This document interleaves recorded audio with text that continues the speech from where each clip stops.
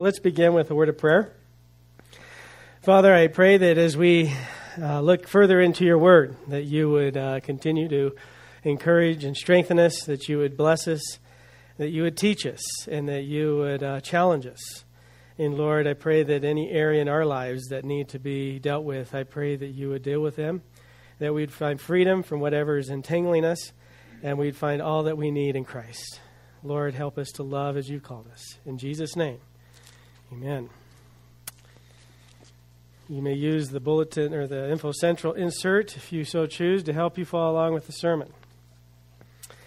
Well, in the study of theology, when you come upon the doctrine of humanity or the study of humanity, included within that doctrine is the doctrine or study of sin.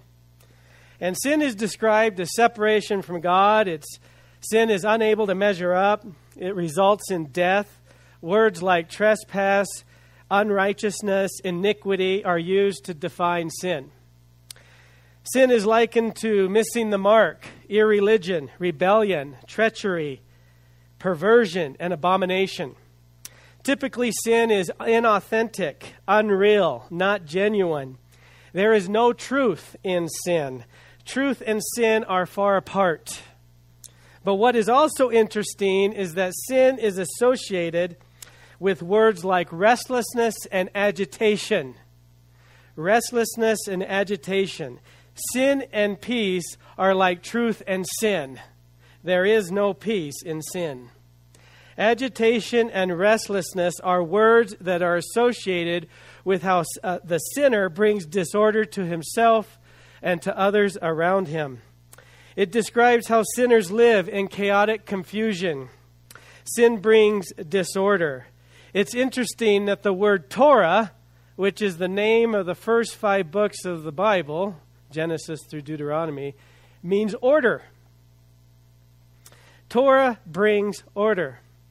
It is the word of God that chases and removes agitation and restlessness away.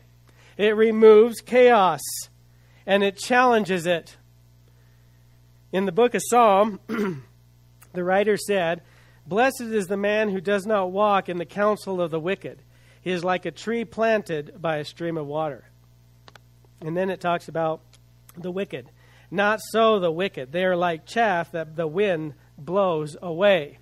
Do you gather the restlessness and agitation there described in that verse about like a tumbleweed just being blown about?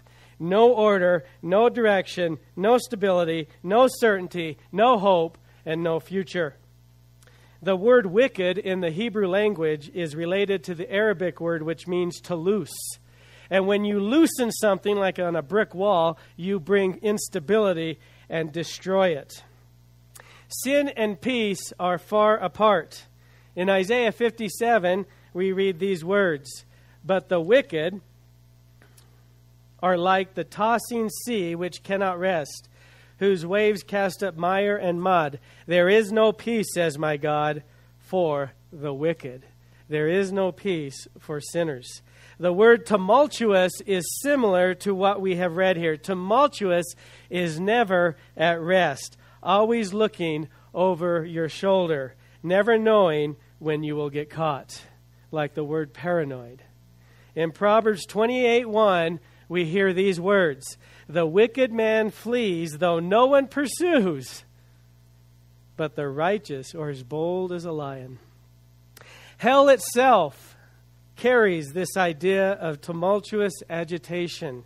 In Matthew 13, Jesus, talking about hell, said, "Throw them into the fiery furnace where there will be weeping and gnashing of teeth." The idea of gnashing of teeth, so that constant agitation and restlessness, no peace. In Revelations 20, the Lord Jesus will throw the devil into the lake of fire where they will be tormented day and night forever and ever. This is what sin brings. No peace, no freedom, no liberty, no truth, no salvation, no hope, and no life. It is a constant strangulation, a constant dying, a constant failure, a constant and never-ending foreboding restlessness. The Bible says, "For all have sinned and fall short of the glory of God." It also says, for the wages of sin is death. In Ephesians we read, you were dead in your transgressions and sins. Our hope cannot be found in our efforts, our drive, our intelligence, our own manufactured brilliance. We cannot overcome the basic thing that is killing us and removing our peace. We cannot overcome it, but Christ is our hope. Christ is our peace. Even though the wages of sin is death, the gift of God is eternal life in Christ Jesus our Lord. Although we are sinners, you and I can be made righteous. We can be made at peace. Even though death is our destination, salvation is provided, life is given, and hope is secure because Christ Jesus is Lord. Sin provides no peace, but Christ offers peace. Interestingly, in the 18th century, a Frenchman named Jean-Jacques Rousseau burst onto the intellectual scene. He won instant notoriety when he wrote an essay. And in his essay, he argued that the progress of civilization had not been beneficial to mankind, to human beings, but rather harmful.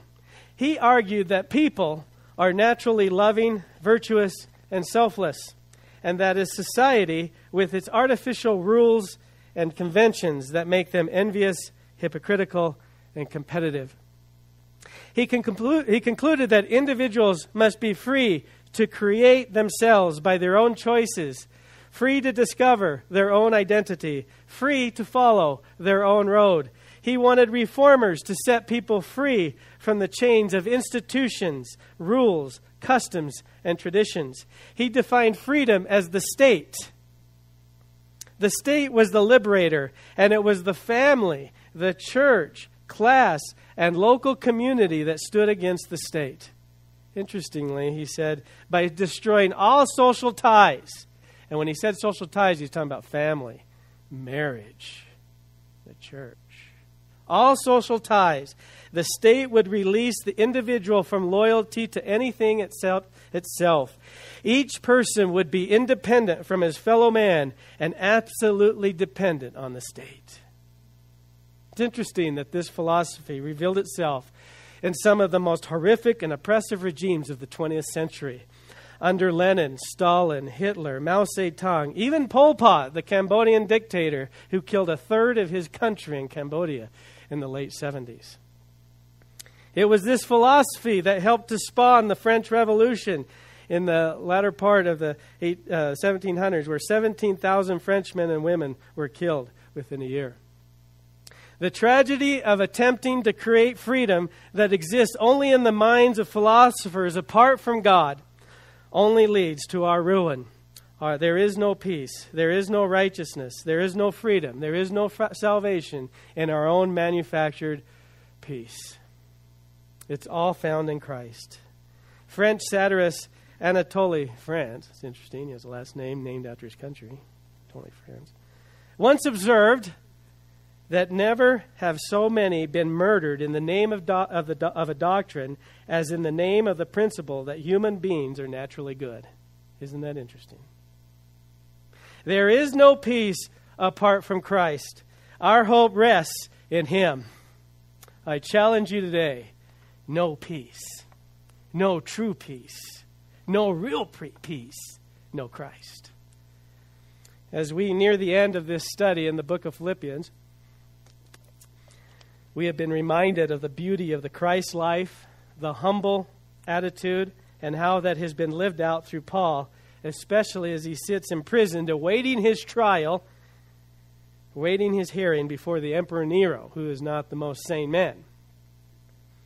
His mind, though, Paul's mind, is on the Philippian church and the other churches that he's planted. He's praying for them. He's caring for them. He's thinking about them. He's prayed for them. He's rejoiced over them. He's suffered, and he's suffered at the same time for them. But Paul has known the mind of Christ and the calling to serve in the world that demands. But one thing that has stood out for Paul, one thing that has become abundantly clear to him is this: the church has the message that will rescue and does rescue and can rescue humanity, mankind, from its false and imaginative utopia. The church, because of Christ, because it is the body of Christ, can bring humanity to the knowledge and salvation of the Lord Jesus Christ. The church is where God will change the world. It is the church that will bring the message of Jesus to our culture and our community. That is why Paul fought so diligently and so emphatically in challenging the churches to obey and live for Jesus. For through them, to live as Christ lives through them, the message of Jesus is heard. And he challenged them to live in unity and humility, to see that the enemy is out there, not here. The church cannot mimic the world. We are to mimic Christ. We do not mimic the world. We expose it for what it is. I ask you, are you ready for the challenge to live the life of Christ so we can expose the world and rescue humanity from the false hope it creates? Are you ready? I hope you are. To do that, you need to know peace, to know truth, and to know Christ. First thing here that we look at in your notes there, number 1, peace begins with Christ, not you. Peace begins with Christ, not you. Let's look at chapter 4, verses 1 through 3. Therefore, my brothers, you whom I love and long for, my joy and crown, that is how you should stand firm in the Lord, dear friends. Referring to chapter 3, when he says, that is how you should stand firm. Verse 2, I plead with Euodia and I plead with Syntyche to agree with each other in the Lord. Yes, and I ask you, loyal yokefellow, help these women who have contended at my side in the cause of the gospel, along with Clement and the rest of my fellow workers whose names are in the book of life. The famous hymn that we sang earlier, It Is Well With My Soul, was written because of a terrible tragedy. And maybe you've heard the story. A guy by the name of Horatio Spafford, who lived in the 19th century, was a businessman in Chicago. He sent his wife and 3 daughters to Europe by ship while he remained back in the States, intending to join them later. En route, there was a terrible storm, there was a shipwreck, and the 3 daughters were drowned. Mrs. Spafford made it out to safety and wired back saying, all of our daughters have been lost, only I have been saved. He took the next vessel. As they came near to the place where his daughters had drowned, the skipper of the ship informed him of the place and says, this is the place where the ship went down. It was there on the deck of the ship where he wrote these words, when peace like a river attendeth my way, when sorrows like sea billows roll, whatever my lot, thou hast taught me to say, it is well with my soul. Peace is not a natural virtue. Peace is not a natural product. We do not create peace. We are given peace. Christ is our peace. We attempt to pursue peace, but we do not end up with peace if we pursue it on our own efforts. That is because peace begins with Christ, not us. First observation, from love flows peace. Paul, as he begins this chapter, he expresses his love to this church. He has been blessed by this church. This church has served him, given to him, and even sent Epaphroditus. You can read about him in chapter 2. The church even sent Epaphroditus to this church to serve him and bless him. So Paul has been encouraged by this church, and because of that, he has seen Christ revealed through this church. That has blessed him so much. So he begins by saying, I love and long for you. He truly has love for this church. Then he says, that is how you should stand firm in the Lord, dear friends. Literally, he called them my beloved brothers. My beloved, here when it says dear friends. He showed them from chapter 3 how to stand firm, which chapters 1 and 2 contributed to. In chapter 3, he says, I'm straining forward. That's how you stand firm. Paul stood firm, knowing his destination. His destination is heaven, and how he reached and strained toward the calling of Christ. He did not waver, and he did not give in to the demands of this world. He was confident in Christ, and as a result, he could strain toward what is ahead.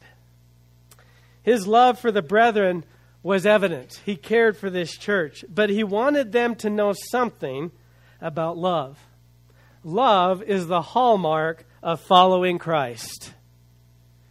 Love was fully revealed in the Lord Jesus Christ. In John 15, Jesus said, "Greater love has no one than this, that he laid down his life for his friends." Greater love. Jesus knew about his relationship with the Father, and it was secure. It was real. His relationship with the Father was real, it was secure, it was genuine. There was no threat to that relationship. The relationship to his Father was certain. So Jesus loves, and Jesus loved and kept on loving. He was free to love. He loved when people spat on him, when they mocked him, when they beat at him, when they laughed at him, when they hung him on the cross. He loved. When you know your relationship with the Father is secure, you too can love. That is where true freedom lies. Because deep down you know there is something that cannot remove you from the Father. That is where peace is found. That is where peace resides. Peace resides on a foundation of certainty and security, not randomness and arbitrary. Peace flows from the reality that you are loved, so you love. Peace, Paul knew as he sat in prison, awaiting his trial from a maniacal emperor, and he still had peace. He had peace deep within. The emperor could not remove the Father's love from Paul. Because the love of God was secure, he wanted the Philippians to know this same kind of love. He knew from the flow of love, peace existed. He knew that love could overcome. That is why he pleads with these two women, whomever they may be, and whatever dispute arose among them. He knew that this dispute could grow and become a problem and mar the witness of the church. It could hamper the church's ability to show the community the love and message of Jesus. It was their unity in Christ that gave glory to Christ and made the message relevant to the culture. The way in which he pleaded with these two women is that he used the word loyal yokefellow. Interesting word in Greek. It's a strong word of unity, though. It means yoked together, paired, united, wedded, like a marriage. It's a strong unity word. It means friend. He calls the church my genuine friends. He showed them that his love for them was real, as the love of God was real. He reminded the women and the entire church that they were wedded together, they were yoked together, and because of that, they were called to peace, to settle whatever conflict arose. And the same is true for us. If there are disputes, if there are conflicts, we're to be reminded we are genuine friends, yoked together for the cause of Christ. It rests in knowing that you are loved and that love is genuine. It is real. It is secure. So you can love when love is even not returned to you. You can love because the love flows from the abundance of God. Love flows and peace happens. So no peace, my friends. Second observation, your destination is certain. Paul knew the church carried the message of Jesus, but he also knew that the nature of the church rested in the people living the Christ life, and division and bitterness could make the church irrelevant if we are not careful. So he reminded them not only that they were united, but their destination was real. Their hope was certain. He said, whose names are in the book of life. The importance of what Paul is saying takes us back to verse 20 of chapter 3, where he says, our citizenship is in heaven. Our citizenship is in heaven. In Philippi, the people in Philippi were considered Roman citizens. They belonged to Rome. Even though they were hundreds of miles away from Rome, they belonged because their names were written in the registry that said, these are citizens. In the same way is true for the Philippian church. They may have lived in Philippi, but they belong to heaven. Their names were written in the book of life, in the registry. In the Old Testament, genealogies were secured by having them written down to show that a family was legitimate and genuine. The same is true here. Our names are written down, and we are heirs of God. Our name is under Christ. We belong. Your name is written. It is known. In Luke 10, the Lord Jesus said to the disciples, however, do not rejoice that the spirits submit to you, but rejoice that your names are written in heaven. You belong. John the Revelator said this, if anyone's name is not found written in the book of life, he was thrown into the lake of fire. He also wrote, nothing impure will enter heaven, nor will anyone who does what is shameful or deceitful, but only those whose name is written in the Lamb's book of life. You belong. You are a citizen of heaven. The writing of the name means you're a citizen. You belong. When you know your destination is secure, it is real, it is certain, will peace be revealed through you. So no peace, my friends. Second point, peace comes from a heart of worship. Let's take a look at verses 4 through 7. Rejoice in the Lord always. I will say it again. Rejoice. Let your gentleness be evident to all. The Lord is near. Do not be anxious about anything, but in everything by prayer and petition with thanksgiving, present your requests to God. And the peace of God, which transcends all understanding, will guard your hearts and your minds in Christ Jesus.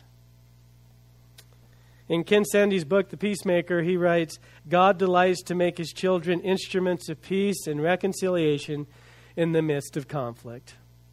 In this world is conflict, and God, through his Holy Spirit, wants you to know peace and to distribute peace.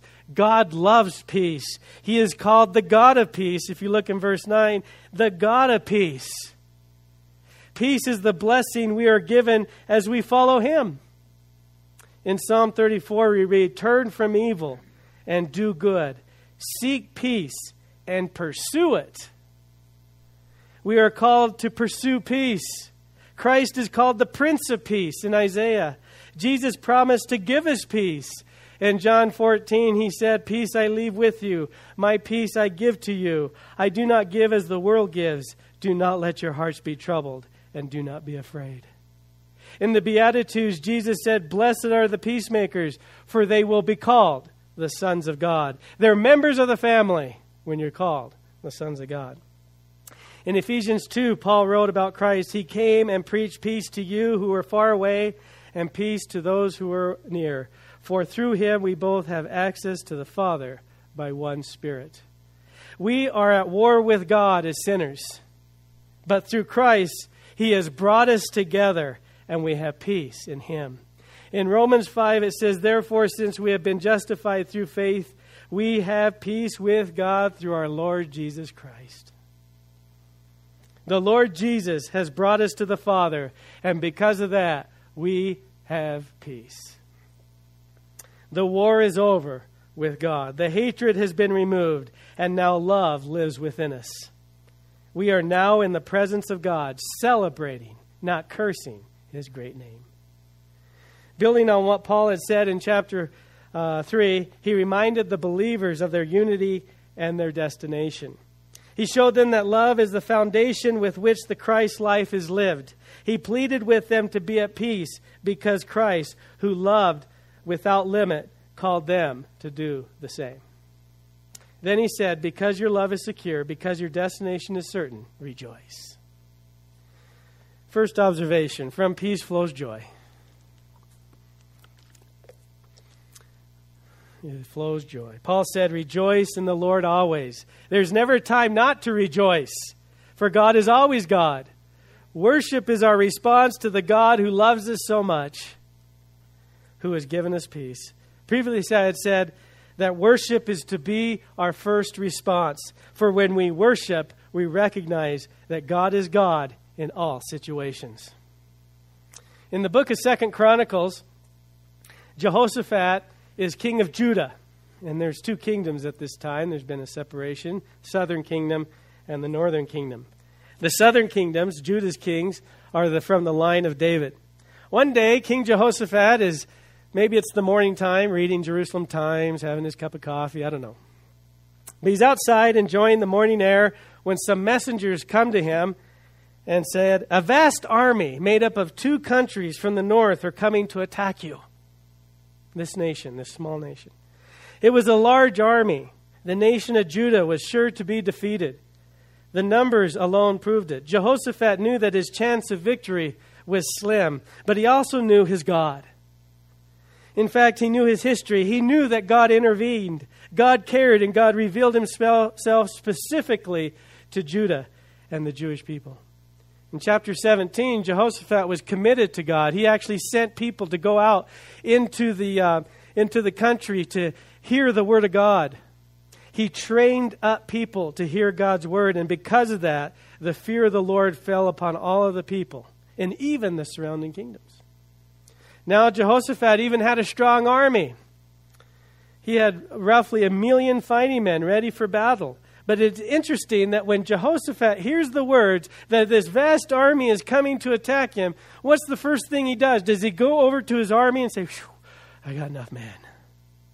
Does he find peace in the strength of his men? No, instead he fasts and prays. He knows where his true strength lies. He prays. After he prays, the Spirit of the Lord came upon a man named Zechariah who said, "This is what the Lord says, do not be afraid or discouraged because of this vast army, for the battle is not yours, but God's." Then he said, "You will not even have to fight this battle. You have to show up, but you don't have to fight." As the day arrives, Jehoshaphat assembles his army. But when he does, he puts some men in the front of the army that you normally wouldn't put. You know who he put? He put worshipers. He put men who would sing and praise worship to God. He put worshipers in the front line of his army. And the worshiping men led the army. As a result, the enemy was routed, and Jehoshaphat's army did not raise a sword or shoot a bow. The army that attacked Judah fought itself. Worship in God, worship to God, worship celebrating God defeats the enemy.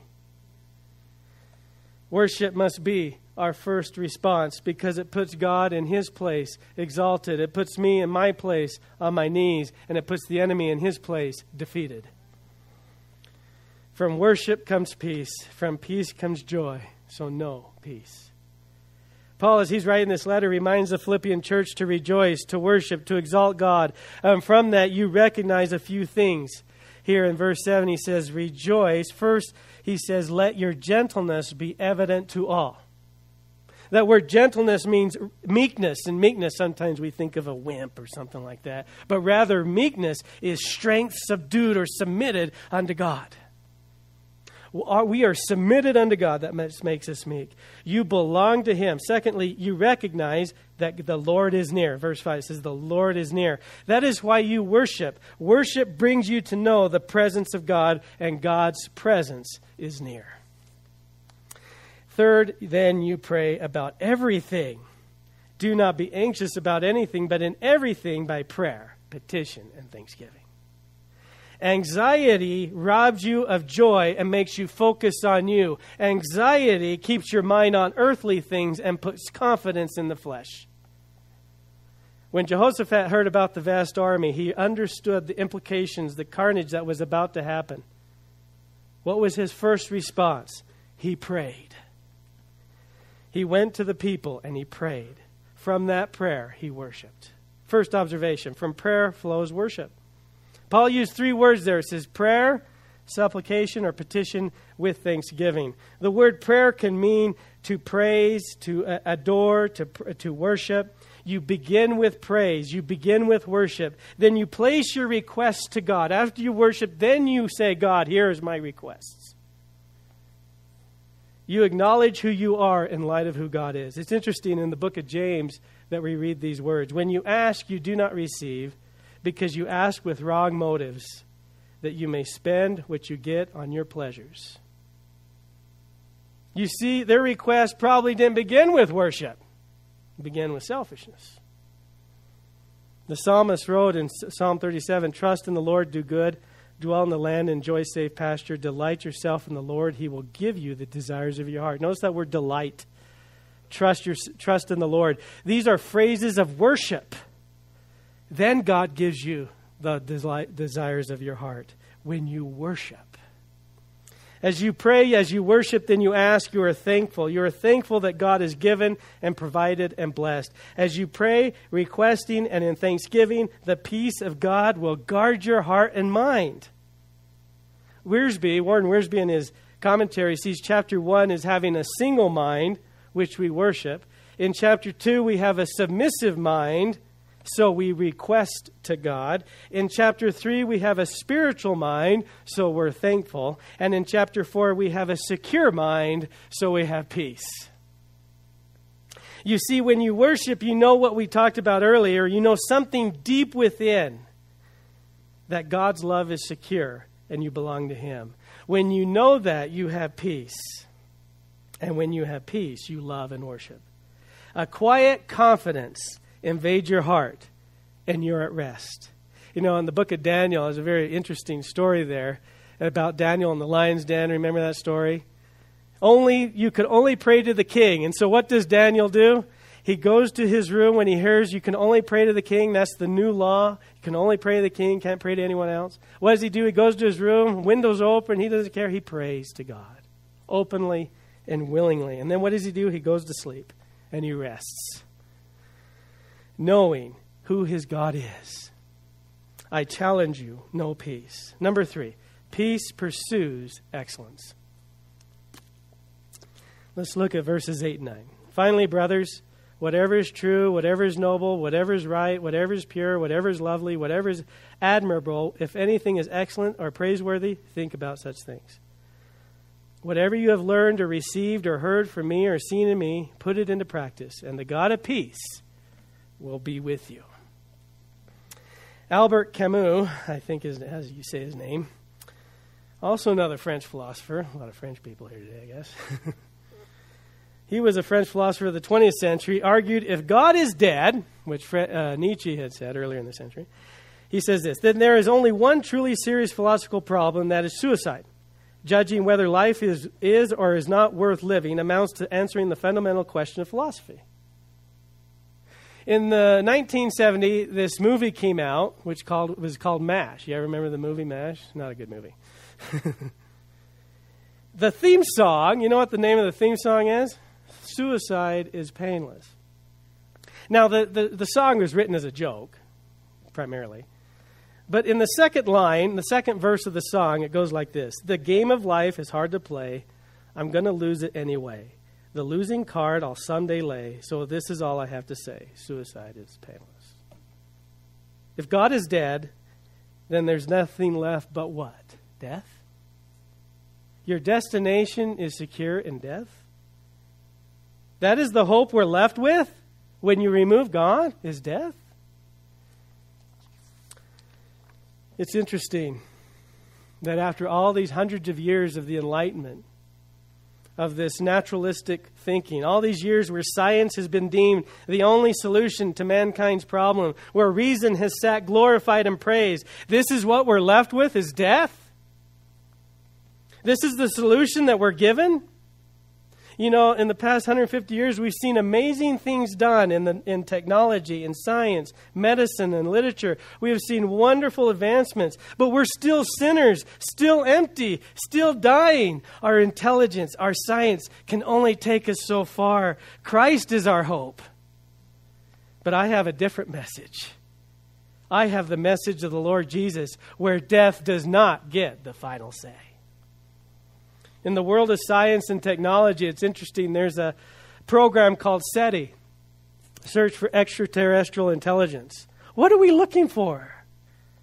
I tell you, we're looking for answers. We're looking for hope. We're looking for help. We're looking for salvation. We're looking for what Christ has already shown us. But we're not willing to accept it.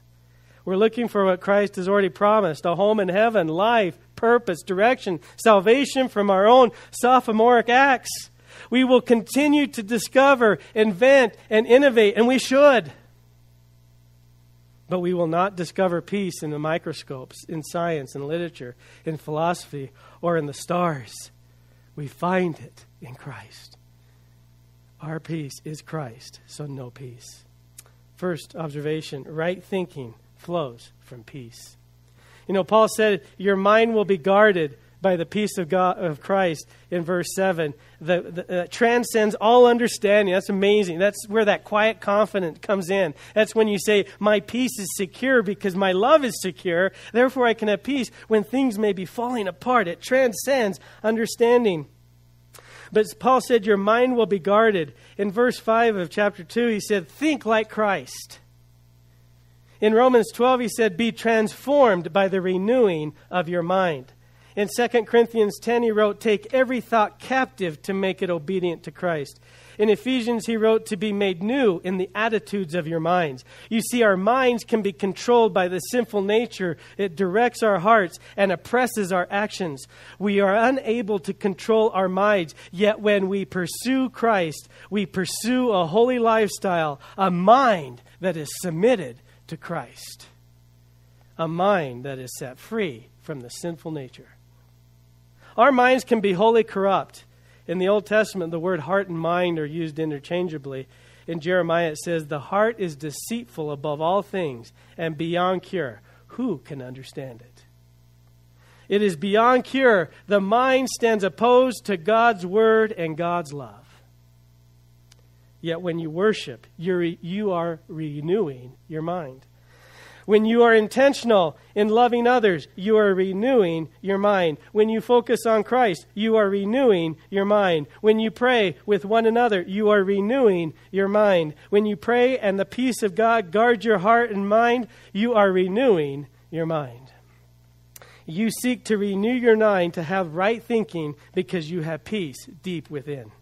You know, if you look at verse 8 here, it says, finally, brothers, whatever is true, whatever is noble, whatever is right, whatever is pure, whatever is lovely, whatever is admirable, if anything is excellent or praiseworthy, think about such things. That is peace deep within being demonstrated. As you read this list, you see that it's describing Christ. Whatever is Christ, true. Whatever is noble, Christ. Whatever is right, Christ. Whatever is pure, Christ. Whatever is lovely, Christ. Whatever is admirable, Christ. If anything is excellent, Christ. Praiseworthy, Christ. Think of such things. I challenge you, Philippians 4:8, all the things you do. Philippians 4:8, all that you do. Before you watch a movie, before you read a book, look on the internet, visit with friends, go on vacation, react to good or bad situations. Philippians 4:8, it. If some reason you want to pursue things that are not noble, maybe you don't want to pursue things that are noble, right, pure, or true, then you have to ask yourself, maybe I'm addicted to something. Maybe I'm in bondage to something. Maybe I'm entangled up into something. Maybe I can't break free because the desire is too great. Do you care? Does it matter? Can you stop? Are you unable? That is where the community, the church must come in, and together we carry each other and we help in praying for each other and breaking free those bondages and things that entangle us, the things that are holding us addictive. Each morning when you awake, give your mind and thoughts to God. What you see, focus on Christ. If you can't stop the struggle, whether it be sexual sin, addictive behavior, any other sin that's holding you, then we have to step up to the battle and know that you cannot fight this alone. And together we can pray through it and overcome it and renew your mind. Are you ready to bring the message of Christ to this dying world? Then let's do it. Let us not waver. No peace. Let's pray. Father God, you truly are holy. Thank you so much that you love us, that you sent Christ to us. You set us free from from sin, and have given us peace. Thank you, Lord, that your love is secure and that we have all that we need in you. May all that we do in our lives, all the work that we do with our hands and our feet, glorify you. And may we honor you. Lord, I pray that if there's someone here today that is struggling because they have no peace, Father, may they find freedom in you. May we together as a community overcome the sin that entangles us and struggles and addictive behaviors. May we say no and say, I don't want to follow this line. I don't want to follow this lies anymore. I want to follow Christ. Oh, Father, pray that if there are people here that need your healing touch, that they would not waver, but they would find it in you.